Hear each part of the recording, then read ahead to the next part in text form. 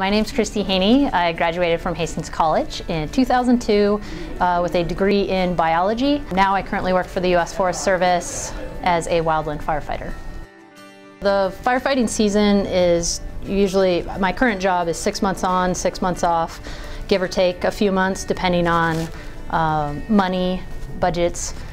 So usually I end up working about 8 to 9 months out of the year and then have about 3 months off. So like a teacher's work schedule, except it's opposite.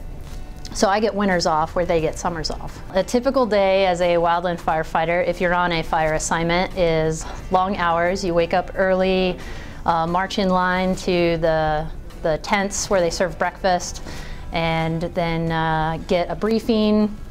Usually get in the vehicles, drive a little closer to the work site, probably get another briefing, and then actually hike to the actual fire line.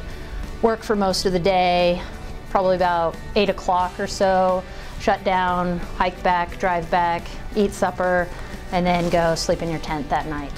After Hastings College, I got a job at Scottsbluff National Monument in western Nebraska as a resource management specialist, and first realized that these jobs existed, that they're not all city firefighters who run into burning buildings or volunteer firefighters that you would see in most of the small communities here. So you can actually get paid to do this job, which is kind of cool. I try and find these magical moments, I call them magical moments, where you're walking around working and all of a sudden you have this little light bulb moment of like, oh my God, we get paid to do this. I think it was 2012, and I was on a 20-person hand crew in central Idaho, and there were multiple fires going on. Mid-afternoon typically is when fires start to heat up and burn more actively.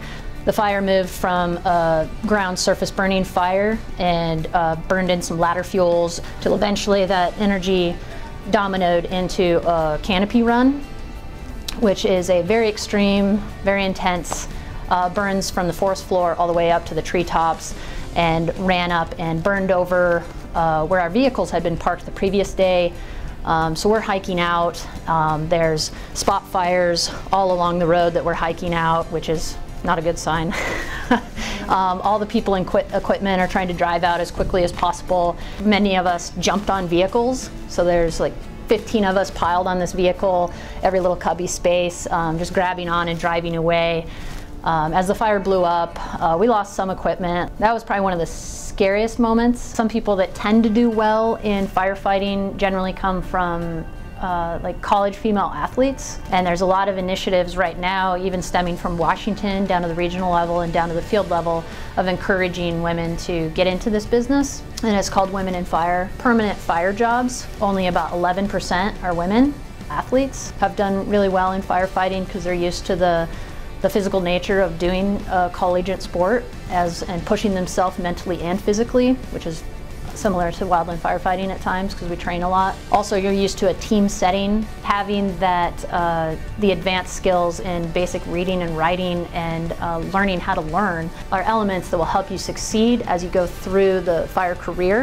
I felt that the college really supported extracurricular activities from athletics to band to forensics, whatever anybody was involved with.